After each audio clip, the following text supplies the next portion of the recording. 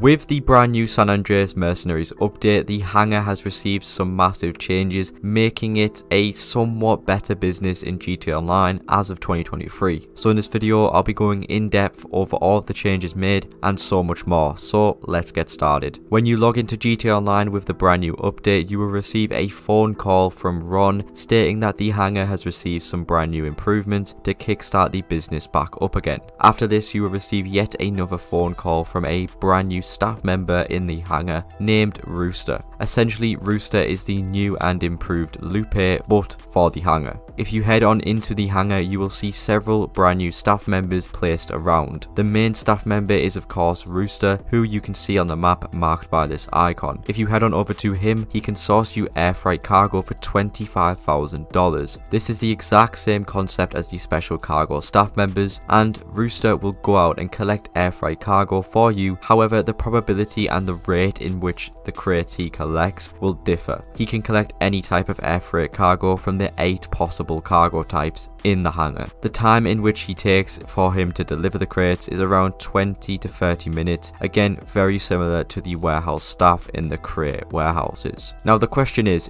this practical? Does this actually make the hangar worth doing? Well, no, this kind of makes the hangar worse. Now with the triple money permanent increase last year, you can get around $5.8 million for each full cargo type. However, in order to fill that up, it would take you a very long time, but the missions are completely free. You don't need to pay anything to source these crates, which is why you get one at a time. However, Rooster will cost $25,000 per crate he sources. So you're losing a ton of profit and saving not an awful lot of time. It's sort of a win-lose situation. You will be spending around 1.3 million sourcing from Rooster to get a full set of crates. So a lot of profit lost, but this could be good if you dislike the missions, as it can save you some pain, but it's not really going to save you any time. If you know what you're doing, you can very easily complete a hangar source mission in less than 15 minutes. However, Rooster takes longer than that to source these crates. So the question is, why even bother